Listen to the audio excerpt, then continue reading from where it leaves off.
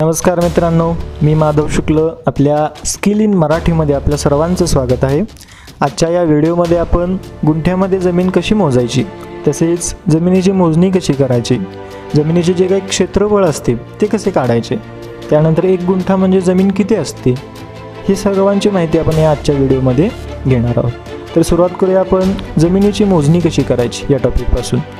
आपल्याला माहितीच असेल की जमिनीचा जो काही आपला आकार असतो त्या आकारावरून आपण काय करतो, जमिनीचं जे काही क्षेत्रफळ आहे ते क्षेत्रफळ काढत असतो। आपल्याला सर्वात पहिली स्टेप असते ती जमिनीची मोजणी करायची। जमिनीची मोजणी करायची म्हणजे काय करायचं, तर जमिनीची जी काही आपली हद्द असते त्या हद्दीपासून जमिनीची लांबी, जमिनीची रुंदी या दोन गोष्टी आपल्याला घ्याव्या लागतात। समजा आपली जमीन जर आयताकार असेल तर त्या जमिनीची आपल्याला सर्वात पहिल्यांदा लांबी आणि रुंदी ह्या दोन बाजू मोजल्या पाहिजे। म्हणजे जमिनीचा आपल्या अंतर, जमीन आपली किती लांब आहे, जमीन आपली किती रुंद आहे, ह्या दोन गोष्टी आपल्याला मिळून जातील। ही झाली जमिनीची मोजणी। ही मोजणी आपण फूट किंवा मीटर या दोन्ही एककामध्ये करू शकतो। शक्यतो जर आपल्याला जमीन गुंठ्यामध्ये मोजायची असेल तर फुटामध्ये केलेली मोजणी आपल्याला सोयीस्कर ठरू शकते। जर आपण मीटरमध्ये केलं तर आपल्याला मेट्रिक पद्धतीच्या युनिटमध्ये त्याचा फायदा होऊ शकतो, पण जास्तीत जास्त करून आपण ही मोजणी फुटामध्येच करतो। आता जमिनीची जर आपण मोजणी केली म्हणजे जमिनीची लांबी घेतली, जमिनीची रुंदी घेतली, आपल्याला जमीन किती लांब आहे किती रुंद आहे मिळून जाईल। आता आपल्याला जर जमिनीचं क्षेत्रफळ काढायचं असेल म्हणजे आपली जमिनीचा एरिया किती आहे, किती स्क्वेअर फूट आहे किंवा आपली जमीन किती स्क्वेअर मीटर आहे हे जर आपल्याला मोजायचं असेल तर आपण जे काही जमिनीची लांबी आणि जमिनीची रुंदी ही दोन मापं घेतलेले आहेत, ह्या दोन्हींचा आपल्याला काय करावं लागेल, गुणाकार करावा लागेल। आता इथं आपल्याला एक गोष्ट लक्षात ठेवावी लागेल, आपण इथं आपली जमीन आयताकार किंवा चौरस आहे या उदाहरणानं आपण गणिते किंवा ही माहिती आपण घेत आहोत। जर जमिनीचा आकार वेगळा असेल तर त्यासाठी काय करायचं हे पण तुम्हाला मी पुढे सांगेन। समजा आपल्या जमिनीचा आकार चौरस आकार आहे किंवा आयताकार आहे, तर आपण काय करायचं, जमिनीची जी काही लांबी असणार आहे ती मोजून घ्यावी।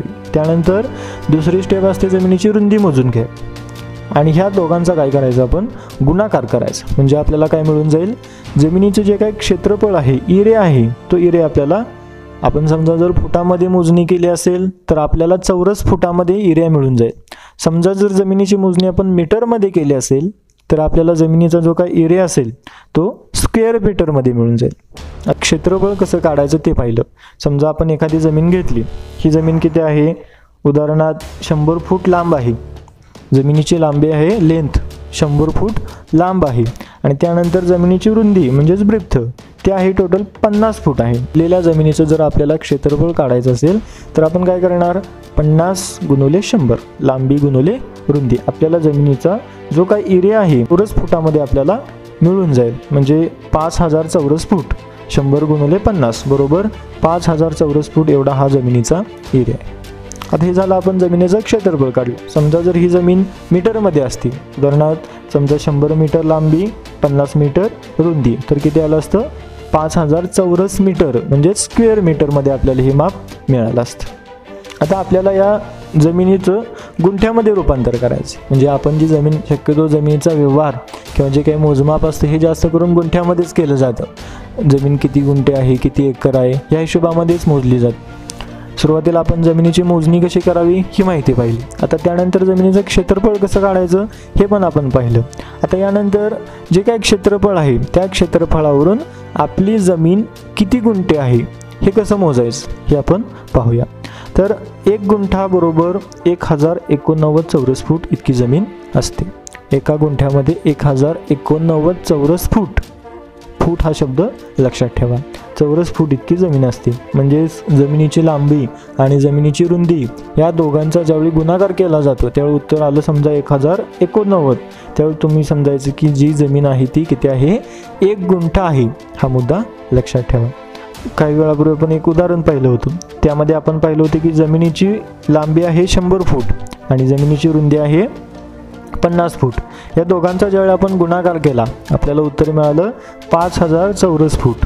मग आपल्याला समजा ही जमीन जर गुंठ्यामध्ये मोजायची असेल, जे काही आपल्या जमिनीचं क्षेत्रफळ आलंय त्या क्षेत्रफळाला काय करायचं, 1089 भागाकार करायचा, म्हणजे आपल्याला आपली जमीन किती गुंठा आहे हे मिळून जाईल। आपण काय करूया, 5000 भागिले 1089 बरोबर किती मिळालं आपल्याला, 4.59 गुंठे, म्हणजे आपण जी काही 100/50ची जमीन घेतलेली आहे, 100 फूट गुणिले 50 फूट, तर ती आपली टोटल जमीन किती आहे 4.59 गुंठे. यामध्ये आपण काय करू शकतो, जमिनीची लांबी आणि जमिनीची रुंदी यावरून जमीन आपली किती गुंठे आहे हे सहजपणे कॅल्क्युलेट करू शकतो.